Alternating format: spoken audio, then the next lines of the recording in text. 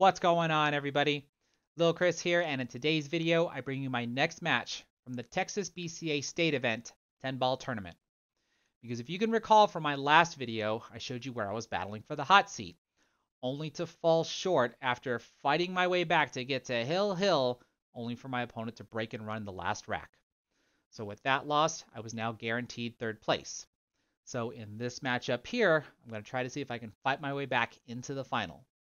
And my opponent in this match here has a 670 Fargo rate against my 622. So now I get to go to 4 while my opponent goes to 5. So let's see how I can do. So here's the first rack, and my opponent and I actually lagged to determine who was going to break first, whereas in on my last match, all we did was a coin flip. And my opponent won the lag, so they'll be breaking first.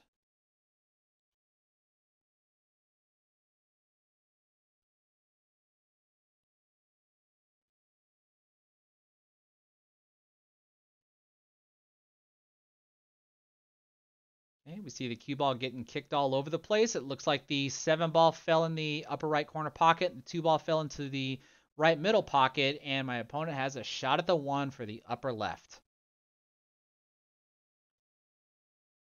3-ball sitting there in the middle of the table. You just saw my opponent gesture to try to maybe get position for the 3 to go into the bottom left, or now it looks like he's going to try to come off the side rail and run into the 4-ball to maybe play the 3 in the left middle. And he does run into the 4-ball, but he hits it on the wrong side. Now he's hooked behind the 5. We're probably going to see a jump shot here.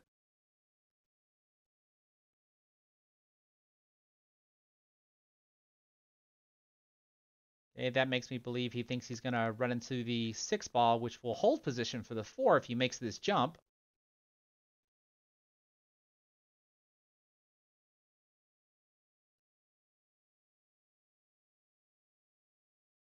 Oh, nicely done there. Cue ball does run into the 6. And now I get to come to the table. I do have a shot at the 3 for either of the bottom corner pockets.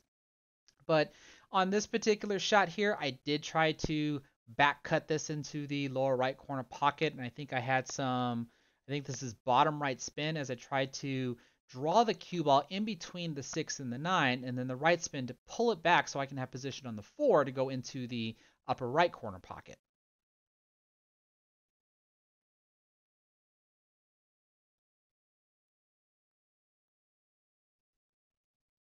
And you can see I overcut the 3, pretty much got the position that I was looking for, just kind of overran it just a little bit because I would have to back cut the 4-ball. But not off to a great start here. My opponent has a free shot at the 3. We draw him back for position on the 4. There it looks like the 4 will go into the upper right corner pocket and probably just draw back a little bit to play the 5 in the same pocket.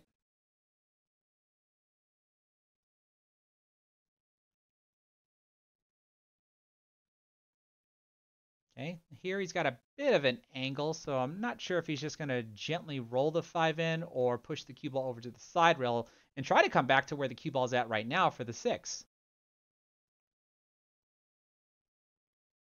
Okay, he does go to the side rail, returns the cue ball back to where it was. And then here, I'm not sure if the high inside 3-railer is the best shot here. You might try to zigzag this position here with bottom right spin. And that is what he tried. He just looks like he might have either overcut it or undercut. I couldn't tell which rail he hit on that one. But now I'm back at the table. This is a bit of a thin cut shot. And since the match has just started, I'd only warmed up about 30 minutes prior to the match because this is the second day of the tournament after I had lost my last match. That was the end of the day. And so this is the early morning of the next day here. So I wasn't feeling quite as aggressive as I was in my last match, so I attempt to play a safety here. And I actually wanted to see if I can get the 6-ball to bank behind the 9-ball and then try to hide the cue ball behind the 10.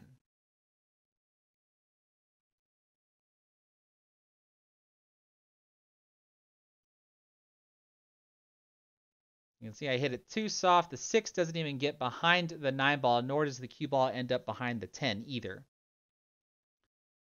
So now I think my opponent plays a safety here and just tries to keep the cue ball behind the 9. But he ends up hitting his just a little too hard, and I now have a free shot at the 6 for the upper left corner.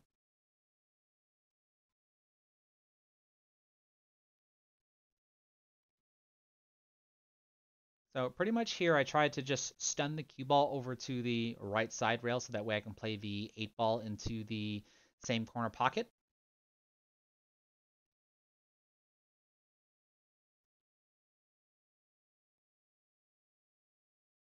Pretty much like this. And then when I play the 8, I put a little bit of top left spin on the cue ball just so I can get a little bit closer to the 9 ball in order to play it into the bottom left.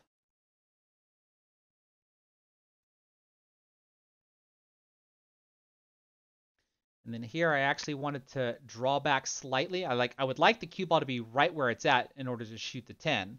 As you can see, I ended up playing a stop shot instead because I just didn't draw it back enough. So this is a bit of a cut angle here for me to get the first point.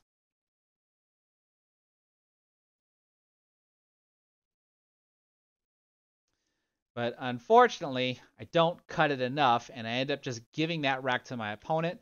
So the score is now 0-1. So here we are with rack 2 after I completely dogged that 10 ball in rack 1. But I am at least up to break because this is an alternating break formatted tournament. So let's see how I do with my break.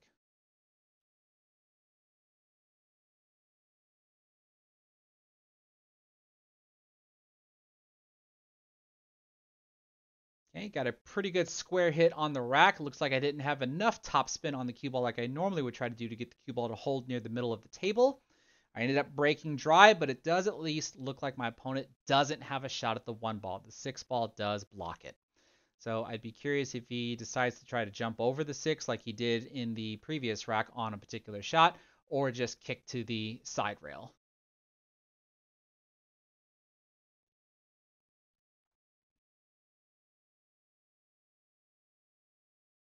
And so my opponent actually does is what's called a push or a rollout. And what that is after the break, the current player, which could include myself, because if I would have made a ball, I could do this. Anytime after the break, if the current player does not like their current shot, they can elect to do a push the cue ball wherever they would like, and the next incoming player can either shoot it where it lays or give it back to the previous player.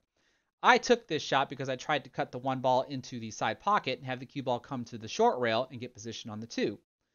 But because of how fast this table is, I end up hitting it too hard. You can see I have no position on the 2 ball, and I'm hooked behind the 4. So I do have to try to kick at this 2 ball. So I do try a 1 rail kick shot, and I actually think I was trying to make the 2 ball off of the 10. So I kick to the short rail here, come back and hit the 2 ball. The 2 ball does hit the 10 ball, but you see there, I just didn't hit it hard enough. And not only did I not hit it hard enough, I didn't contact a rail afterwards, so that is a foul, and my opponent has ball in hand.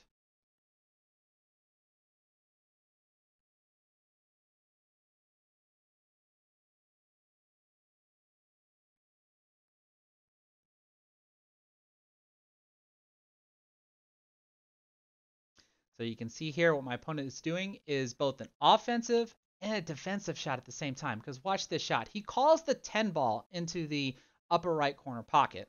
But all that pointing around that you saw him do with his cue, watch the 2 ball. See, he makes the 10 ball so he wins the rack, but look at what happens if he missed. I'm actually hooked to get to the 2 ball behind the 6, which is a really, really smart play. Now, because of how fast that rack was, we're just going to go ahead and fast forward to his next break. And here we are with rack 3. And the score is currently 0-2 in my opponent's favor.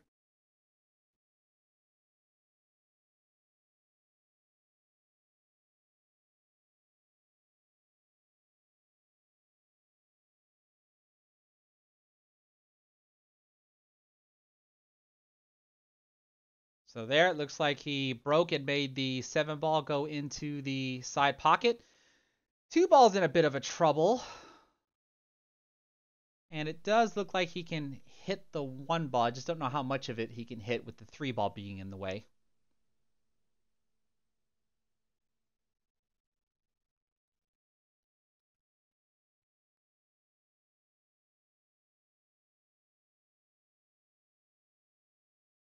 So he just plays a safety. I think he wanted to hide the cue ball behind the 8 and the 2, but this still works out because the 6 ball blocks the 1. And on this shot here, I elect to do a 2-rail kick. You can see me putting my hand over there by the upper left corner pocket because that's where I expect to kick the 1 ball. I'm going to go to the side rail and then the short rail and come behind the 1.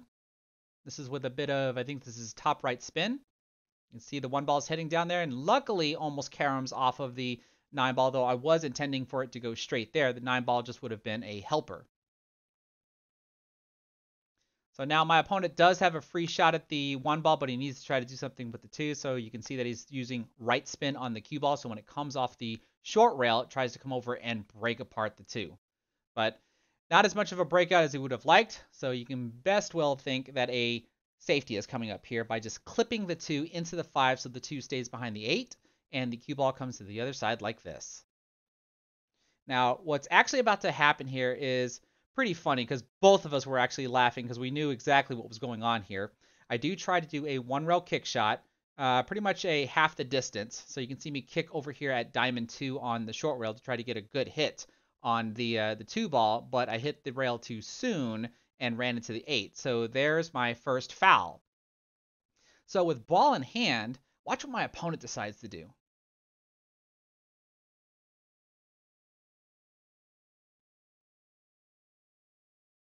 He's on the 2 ball, but he intentionally hits the 3 and ties it up next to the 2. So he's on 1 foul.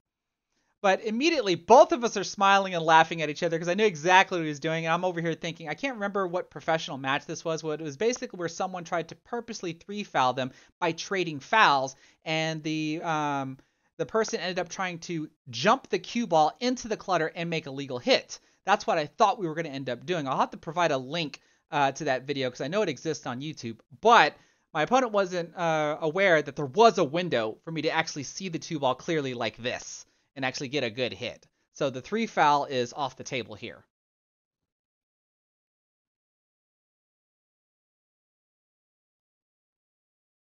So here it looks like he might be just trying to play the simple tap safety and just leave the 2 ball on the rail.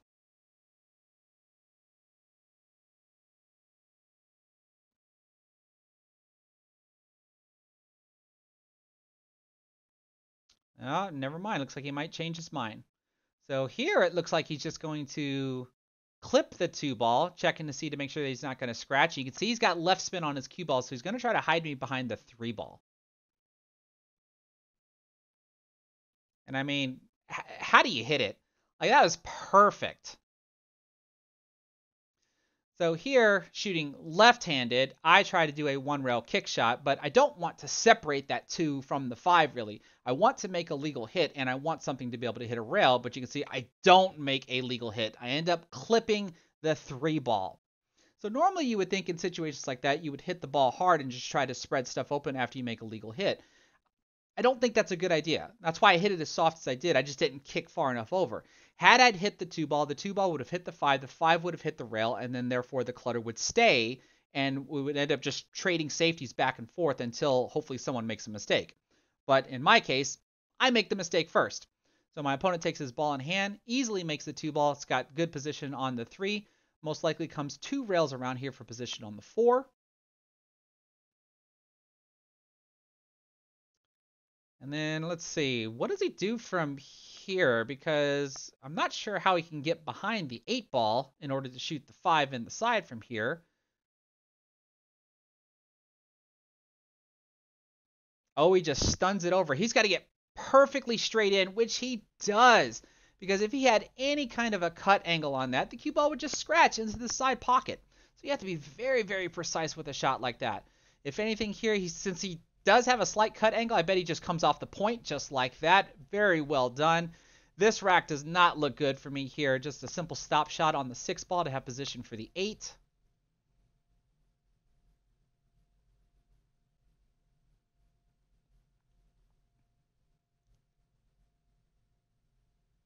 Pretty much like that. A little bit of an angle here so we can just stun the cue ball closer to the middle of the table for position on the 9.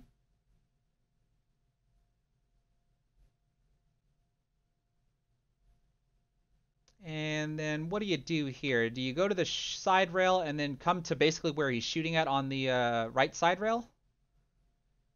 Pretty much like that.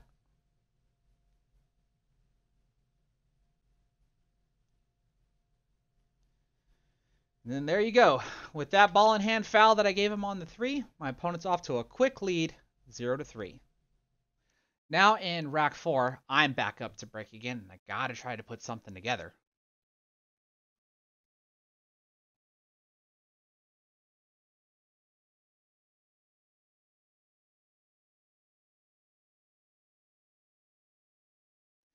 And that looks like another dry break for me.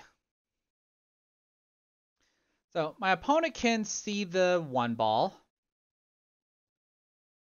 Don't think he would want to attempt to cut the 1 ball into the upper left corner pocket, being bridged over the 3 and the 8. And that little gesture right there makes me think he's going to bank the 1 ball over to the right side of the table and then just try to play a safety by hiding the cue ball behind the 5. Pretty much like that. What a shot. And the 1 ball is also hidden behind the 2. So this is a similar shot like before that I had with the 1 ball. I look to play a 2-rail kick shot in order to hit it.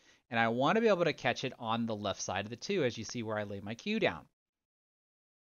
So I try to do the midpoint parallel shift 2-rail kick system just to give me like a ballpark idea of where I need to hit on the short rail first in order to try to make the kick. And you see me call the right middle pocket because I'm thinking if I catch the 1 ball correctly on the left side there, then hopefully the 1 ball will just carom off of the 9 and head towards the right side pocket. Just in case if I happen to make it, that way I can still continue to shoot. So since I am kicking towards the left, I do have top left spin on here.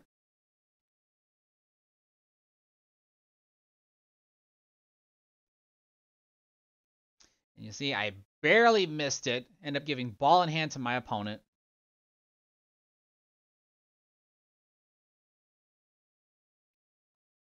So I think right here, my opponent was looking at trying to see how the 2 ball can pass by the 3 ball. Like, is there enough room? Because I think there was only probably half of a pocket past the 3 ball in order to get into the corner pocket there. Because he plays the 1 ball here into the right middle and gets positioned for the 2 in the upper right. I'm actually surprised he just didn't try to play the 2 ball in the same pocket as the 1 ball. You see he hits the 2 ball or pockets it on the very left side of the upper right corner pocket. And with this shot here, I actually like this about my opponent here. He's concerned on whether or not if he's going to hit the 8 ball first or hit the 3 ball first.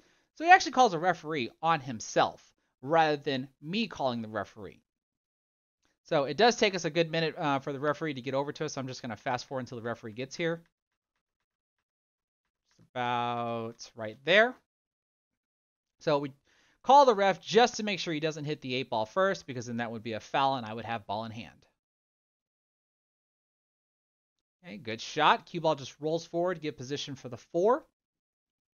And I actually thought he was going to play the 4 into the left middle, but he does another creative shot, just like how when he played the 2-10 combination. He calls the bank on the 4, and look him put bottom spin on the cue ball. And why, would you wonder? So that way when he draws back and it's hidden behind the 8, just in case he misses the 4 ball. If he makes it, he has position on the 5. So that's actually a really good, smart decision. Now, this kick shot's a little bit easier than the 2-rail kick shot that I had on the 1 ball.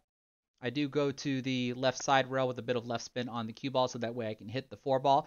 On this shot here, I don't call a pocket. I pretty much know that I'm trying to kick the 4 ball over to the right side rail and have it come down towards the bottom rail. And then hopefully the cue ball just kind of stays somewhere towards the middle. And I'm actually fortunate that I didn't scratch.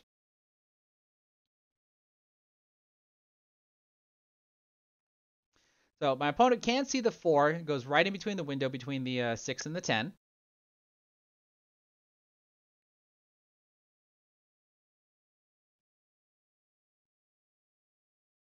And you can see right there where he's pointing his cue, that's where he wanted the 4 ball to end up, but I guess catching the point of the side pocket messed that up. And now I have a free shot at the 4 ball here.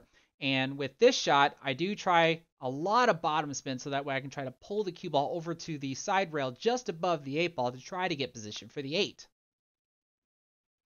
You can see right there, the bottom spin doesn't take effect.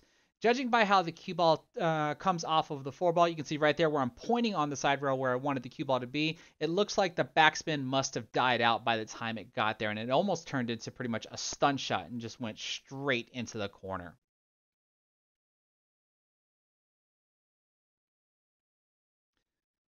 So let's see here. Here's another interesting decision which makes sense.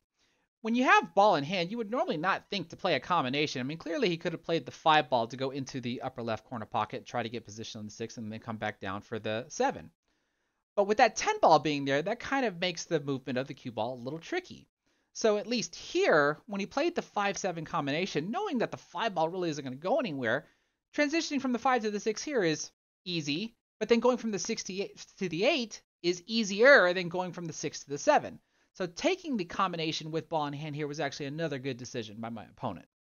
Because now he can play the 6 ball into the lower right corner pocket, and with right spin on the cue ball, bring the cue ball 2 rails, short rail, and then long rail to get position on the 8.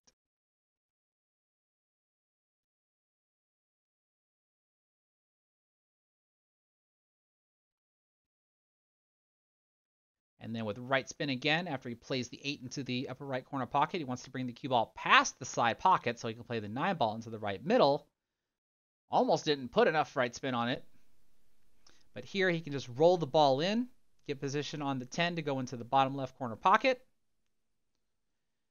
And this is really not looking good for me. Because now with that 10 ball, my opponent is on the hill. So here in rack 5, with my opponent breaking on the hill, I couldn't help but think, deja vu. This is pretty much what happened to me on my last match when I was down 0-3 and my opponent was on the hill, and all I wanted to do was win 1 rack. So can I do it?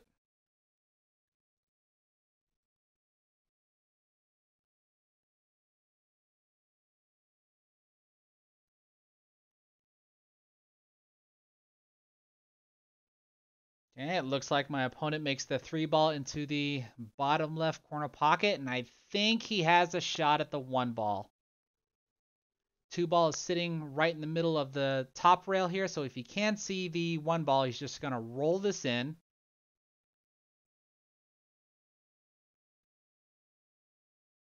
Nicely done there. 2 ball can go into the upper right corner pocket, and I think the cue ball just comes right down the middle of the table towards the 9 to get position on the 4 to go into the bottom right. Pretty much like that.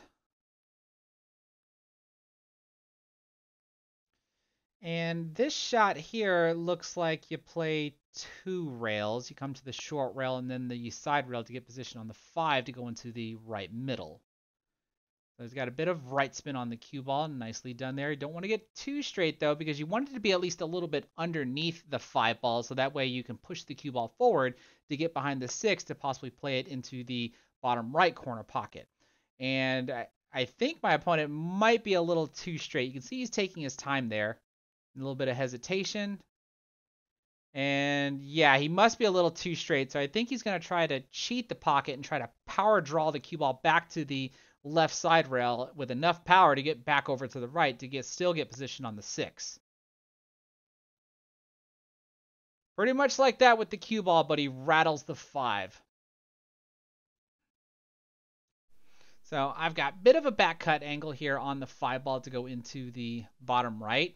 And with where the 7 ball is at, I figured if I can get the cue ball to where I can see the 6 for the upper right corner pocket, I can just roll the 6 in to get position on the 7. So I play the 5 ball, or I try to play the 5 ball into the bottom right corner pocket with a bit of low right spin, so that way it comes over to the side rail and then kind of dies off the side rail and head back towards the other side of the table to get position on the 6. You can see there, I didn't cut it enough. I'm getting the position that I want to where I can just roll the 6 ball in, and then I would get position on the 7. So now with this shot here, it does look like my opponent can squeeze the 5 ball behind the 6 and even play a safety if he wants, but I do believe the 5 ball goes into the upper right corner pocket. You can see he's automatically got top spin on the cue ball, so hopefully the cue ball will roll past the 6 ball to give him position. Little friendly bump on the 6 gives him position for the 6 in the left middle, and if he makes this shot, he looks like he might be out. A little bit of a cut angle there. You can see how he's prepping to see what his shot will look like on the 7 if he does try to draw off the 6. Wants to draw it hard enough to be able to avoid the scratch in the right side pocket.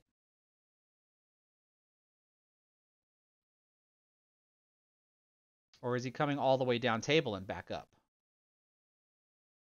So he tries that shot instead. That's a much safer shot because you saw him point on the right side rail just above the side pocket if he were to try to draw, but this was a better decision. Here, I think you can use a little low right spin, have the cue ball go 2 rails, pretty much like this. You can almost get position for the bottom corner pocket or even the side pocket, but you can see him put his cue on the table. He wanted to get position for the 8 ball to go into the right side pocket. But I think here he will try to play this in the lower right, or is he going to try to cut it into the side?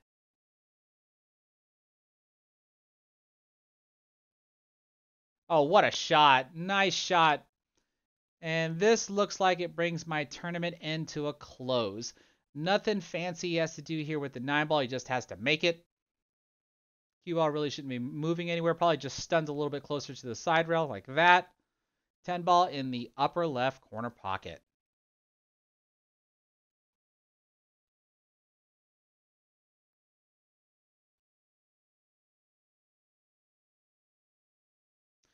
Well, as much as I wanted to win 1 rack, I end up getting a shutout, and my opponent goes on to the finals. And that's going to do it for today's video. Not quite the exciting conclusion that I had in mind, because what could go wrong did go wrong. But an overall satisfying performance. You know, since the last big tournament that I played in was the Texas State Open, and I had shared my 2 matches where I basically went 2 and out. So to finish 3rd place in an event like this, couldn't be happier. Especially since my opponent that knocked me out, I actually put him in the loser's bracket by beating him 4-3 on the winner side. So he really got his redemption against me, beating me 0-5 to go into the finals. And he also complimented me on how much better I've gotten because we've matched up in previous events, and he would practically dominate me. So to receive a compliment like that really made my day. And he actually went on to win the entire 10-ball event by double dipping his opponent in the finals. So congratulations to him. Now, my biggest takeaways that I have from this 10-ball tournament is breaking a 10-ball rack without a template rack. You saw in this matchup here where I clearly struggled because I broke dry every time. But at least on my previous match, I was able to make a ball on the break here and there, and even some of the matchups through the entire tournament. Sometimes I would make a ball, and sometimes I would break dry. So it just wasn't really consistent. And you also saw, at least in this match here, where I still need to work on my kicks. Some of my 2-rail kicks were pretty good, but my 1-rail kicks just weren't kicking far enough because I would run into an opposing ball and give my opponent ball in hand. So that's one of the big reasons why I always like to see videos of myself to see where my mistakes are, especially if my match is a loss, because I really try to get to study on what do I need to fix so that way I can at least win a game or 2, or let alone come off with the victory. So this is pretty much going to be the last video that I have of this event. Y'all did hear me say how I participated in the 8-ball singles event. Just never made it to the stream table. I think I finished 13th through 16th place, which wasn't enough to even cash. Oh, which I did forget. I did win $760 for getting 3rd place in the 10-ball event. And as far as the 8-ball teams event, my team was able to finish, I think it was 5th through 8th, and that was enough to place in the money. We just never ended up on the stream table. And I think between the 6 of us that were on the team, we were able to split, I think it was $85. So I pretty much came out with a payout of, I think it's $845, which is actually really good because I can't remember the last time I had a payout like that from a tournament.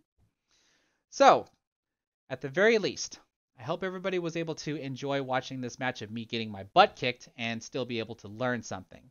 So if you like what you saw, please give this video a thumbs up. Don't forget to subscribe and be sure to click the bell notification icon to be notified whenever I go live or publish a new video. Take care, everybody.